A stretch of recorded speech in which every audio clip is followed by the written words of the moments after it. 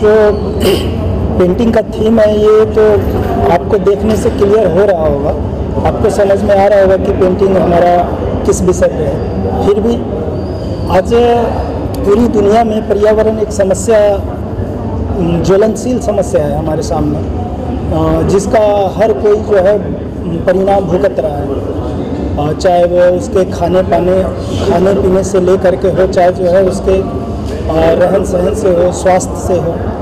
तो जल ही जीवन है, बचपन से ये सुनता है रहा कि जल ही जीवन है, लेकिन जल ही जीवन कैसे है? जब वो जल दूषित हो जाएगा तो हमारे लिए वो जीवन नहीं होगा, वो हमारी मृत्यु का कारण बन जाएगा। तो हमारी पेंटिंग में पर्यावरण को ध्यान रखा गया, जल को खास करके ध्यान रखा गया कि अगर जल शुद्ध है तो हमारा पर्यावरण शुद्ध होगा, हमारा मानसिकता स्वच्छ होगा, स्वस्थ होगा हमारा मन, तो हम फिर विकास कर सकेंगे। लेकिन आज मेरी एक पेंटिंग का टाइटल है ब्लाइंड डेवलपमेंट, यानी कि अंधाधुंध जो है ना, मतलब बिल्डिंग्स बनी जा रही है, अंधाधुंध जो है लोगों ने बड़े बड़े महल तैयार कर रहे हैं, कहीं भी देखिए खेत खलियान को जो है रौंदता जा रहा है समाज के जो है ना विकासशील लोग, अपने आप को विकसित करने वाले, लेकिन पर्यावरण को सिर्फ तोड़ना जानते हैं, उसको संयोजना नहीं जानते, उसको बचाना नहीं जानते। अगर हमको जितनी पर्यावरण की आवश्यकता है, जितनी लकड़ी की आवश्यकता है उतना ले, फिर उतना पेड़ भी हम लगाएं। अगर हम पानी पीते हैं उसी से हमारा शरीर है, हमारे शरीर की जो है चमक हमारे पानी से है। तो जब हम पानी को ही शुद्ध नहीं रखेंगे तो हमारा चमक कहाँ रहेगा, हम स्वस्थ कहाँ होंगे, नहीं हो सकते। तो were you nervous before presenting this painting? आप नर्वस थे पेंटिंग प्रेजेंट करने से पहले, और किस तरह का रिस्पांस मिला सबने देखा? हाँ, तो एक्चुअल में क्या है कि जब आप किसी विषय पर काम करते हैं तो उसमें आप जब आपको समझ आने लगता है तो आप सहज हो जाते हैं, और सहजता जब आ जाती है तो आप मतलब सिर्फ कर्म करना जानते हैं, कर्म के परिणाम से जो है मतलब विचलित नहीं होते। और यहाँ देख करके ऐसे समय में, कोरोना काल में, और इतना अच्छा रिस्पांस मिलना, ये हमारे लिए एक खुशी की बात है और भाग्य हमारा है कि हम अच्छा शो कर पा रहे हैं। वेलकम। पारसी हूँ, और आज जैसे संतोष जी ने बोला है 5 तत्वों की बात, पारसी कम्युनिटी भी 2 तत्वों से बहुत जुड़ी हुई है, वो है जल और फायर।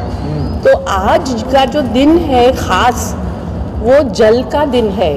आज हम पारसी कम्युनिटी सब लोग जाते हैं समुंदर पे, और वहाँ हम लोग पूजा करते हैं उसकी। पर ये कोरोना के लिए आई डोंट थिंक कि बहुत से पारसी लोग बाहर गए हैं, पर लेकिन ये जो आज का दिन है वो इतना शुभ है, और उनका जो टॉपिक जो है ये जल का और मछली का, वो it's kind of a coincidence and a good connection, some kind of a connection. So congratulations and all the best to you. Thank you. आप क्या कहना चाहेंगे? नए आर्टिस्ट से आप हमेशा से सपोर्ट करते हैं नए आर्टिस्ट को? No, because myself is also I also paint. I used to paint. Now I'm not getting time. तो मैंने बोला कि एक आर्टिस्ट का जो डेडिकेशन है, उनकी जो आइडियोलॉजी है, उनका जो एक विजुअल सेंस है, उन्होंने कितना मेहनत किया, उन्होंने क्या दिखाया है, ये उनका वर्क कैनवस पे ही दिखता है। और नो डाउट ये वर्क इनका जो है वो ऑक्शन लेवल का काम है। मुझे रियली बहुत अच्छा लगा, इतना मल्टी कलर होने के बाद भी इसमें एक कलर बैलेंस भी है, और बाकी जो हमारे धर्म के हिसाब से जो फीस का उसमें एक ऑस्पिशियसनेस है, उसका भी इंक्लूसिवनेस है इसमें। और ये फॉर्चुनेट है और बड़ा अच्छी बात है कि आज पारसी लोगों का भी त्यौहार है, उनके धर्म के मुताबिक मछली और सी का वो पूजा करते हैं, और आज ही के दिन करते हैं, और आज ही ये एग्जीबिशन है। तो ये इट्स अ वेरी तो जब हम बड़े मन से काम करते हैं तो भगवान भी फेवर करता है, और ये कायनात ने सिचुएशन बना दिया। और ये एग्जीबिशन जो है एक संजोग से हुआ है, अचानक एक टाइम पता नहीं ऊपर वाले ने रच रखा था कि ऐसे ऐसे यहाँ एक इस डेट में एक शो हो जाए। इसका मेन क्रेडिट जो है संतोष जी को और आबिद जी को जाता है। उन्होंने मेहनत उनका है। तो मैं अभी इस बात को दबा रखा था क्योंकि मैं ये चाहता था कि मैं कुछ अलग तरीके से इसको प्रेजेंट करूंगा, लेकिन जब मनमोहन जी ने बोल दिया तो मैं वो खुशी भी शेयर करना चाहूँगा सबसे, क्योंकि मैं ये वर्क जो है सैफरॉन को मैंने भेजा था तो सैफरॉन ने भी ओके कर दिया है। सैफरॉन ऑक्शन हाउस है ना, तो उन्होंने भी, मतलब मैं अभी बॉस तक नहीं पहुंची है बट उनके मैनेजर से मेरी बात हो चुकी है और वो 2022 तक वो लोग बोल रहे हैं कि मैं इनका ऑक्शन करने के लिए तैयार हूँ। ठीक है, तो पूरी 100% कन्फर्मेशन आने के बाद में फिर मैं एक और मैं अनाउंस करूँगा कि 100% ये फाइनल हो चुका है। तो सिलेक्शन तो पहले सिलेक्शन होता है, फिर धीरे धीरे तो वहाँ तक तो बात पहुँची जाती है। तो मनमोहन सिंह की बात, मनमोहन सिंह जी जो बोले थे उनकी जो बात है वो मुंह से ज़ुबान से निकली है और अभी मैंने सबके सामने बोल दिया है ना। तो ये इनका, मैं इनका थैंक्स करूँगा, इनका दृष्टिकोण है कि इनकी बात पूरी 100% सत्य हो जाए, है ना।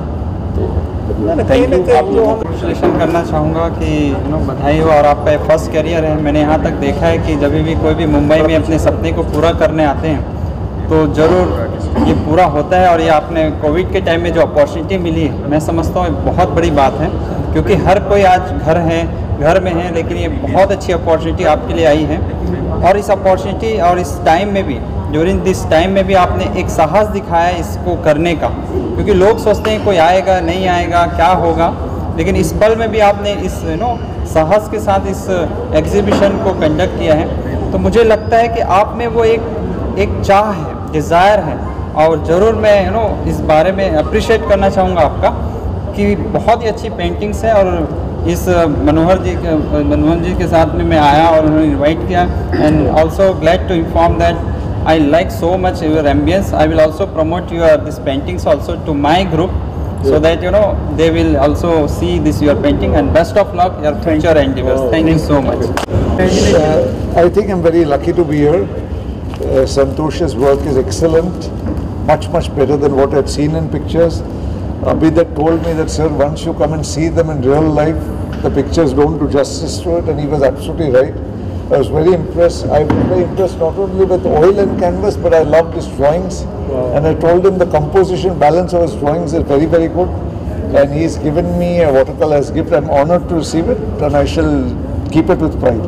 Thank you very much for calling me. Much appreciated. May you keep going from strength to strength. Hasan जी, आप क्या कहना चाहेंगे? इतने सारे डिग्निटरीज आए आपकी पेंटिंग को देखने के लिए, आप पहली बार यहाँ पे आए, क्या फीलिंग है सर?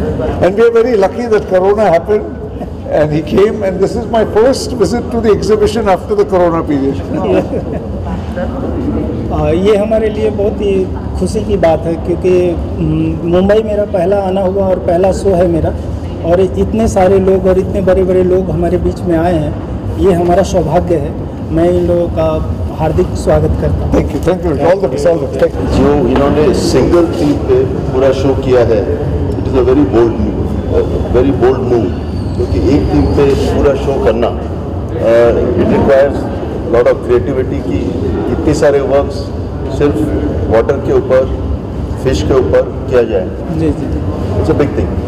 दूसरा चीज़, इतने यंग होते हुए भी इसके जो स्ट्रोक्स मैंने देखे हैं सीजन आर्टिस्ट की तरह, that is 2 things I can say, that's all, which is enough. जी, धन्यवाद। Thank you so much. क्या कहना चाहेंगे बसंत जी के बारे में, पेंटिंग के बारे में, और जो थीम उन्होंने आज सबके सामने प्रेजेंट किया है सर? देखिए, बसंत जी का वर्क, संतोष जी का वर्क इतना खूबसूरत सब्जेक्ट है, इतना अच्छा कलर स्कीम, और मतलब जब पता लगा मुझे तो मैं बड़ा खुश कि भाई इतना उसमें मैं जा रहा हूँ, है ना। और थोड़ा सा लेट हो गए रास्ते में, तो उसके लिए बड़ा वो लगा, लेकिन आके यहाँ पे बहुत ही खुशी हो गई सब देख के, ये सब बहुत ही अच्छा लगा। ब्यूटीफुल वर्क, हमारी शुभकामनाएं कि सुपर हिट इनका वर्क हो, सुपर हिट इनका लाइफ, इनका ब्यूटीफुल वर्क और आगे बढ़ता चला जाए, सब उनको है ना, ऐसे भी सब तारीफ करें, अच्छा से अच्छा वर्क।